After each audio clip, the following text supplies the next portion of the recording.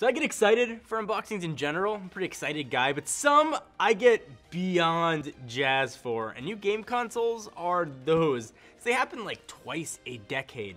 We've got the latest from Nintendo. This is the Switch. It's a culmination of everything they've learned from the original NES all the way on down past the Wii U, which I guess you could kind of call the original Switch, to what we have right here, this $300 portable hybrid console, which I am unhealthily excited to play, which is mostly at this point, as of launch, just like a $300 Zelda machine, which we've got, because I'm really jazzed to play that. And also, I know you see it in frame. I have the strategy guide for Zelda here. You can judge me, but I like to know where I'm going, and it's open world now. So, okay, enough of that. Here is the Nintendo Switch box. There are two different versions. You can get one with Neon Joy-Con, and Joy-Con is what Nintendo's calling the little controller things on the end of the console that come on and off. Open it up, it looks kind of similar to like a tablet unboxing, which I guess it is. Here is the Switch itself, Nintendo Switch on the back. It's a 6.2-inch LCD display. It's 1280 by 720, so it's a 720 screen. But when you throw it in a dock, you can get your gameplay up to 1080p. Your games are going to be stored on 32 gigs of internal storage in here, but also you can pop it on micro SD card and be good to go. It's surprising how light and thin this thing is for what it does. It's being powered by a modified version of the NVIDIA Tegra X1.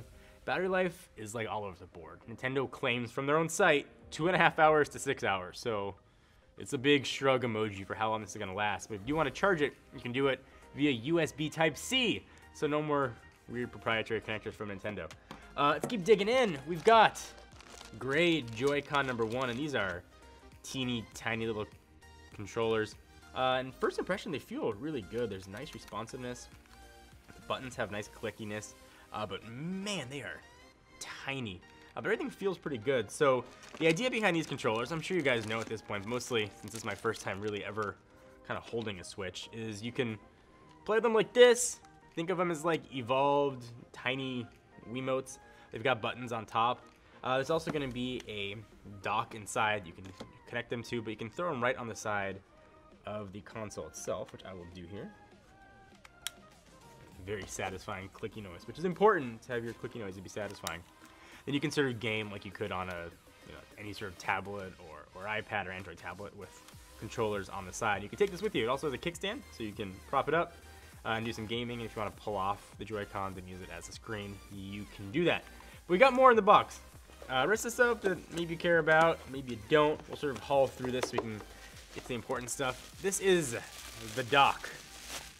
And you should be able to tell what it does because it's called the dock. Nintendo Switch goes inside of here.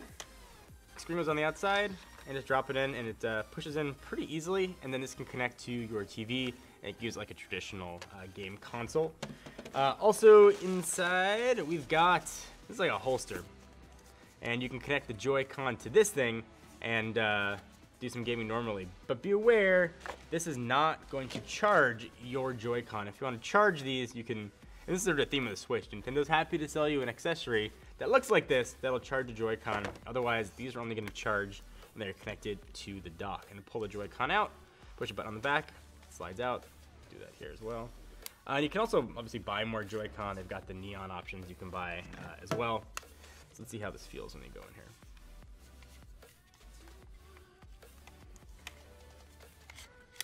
This is going to give you more of a traditional gaming experience.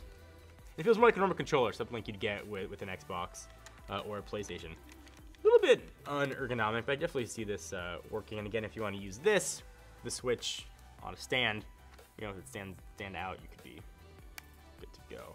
Stand comes out in theory like that, and then you can just get your gaming on. Other things in the box quickly. We got this thing. These are little straps for your Joy-Con. We got that thing. It's another strap. We got HDMI cables and USB Type-C. Mostly, I just want to get to playing Zelda, which is the whole point of this thing right now.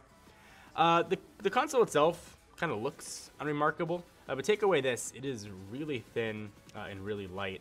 And it's kind of cool that the games are now on game cards, kind of like cartridges from years past. But again, if you want to expand the storage, if you don't want to buy the cards, you can just buy a SD card.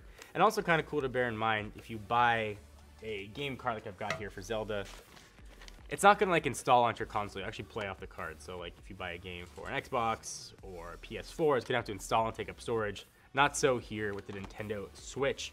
So thank you guys for watching. I know you guys have your choice of Nintendo Switch unboxings. Thank you for flying Southwest and for watching Techno Buffalo unboxing the Nintendo Switch. I'm just jazzed, just as a fan of Nintendo and a fan of gaming.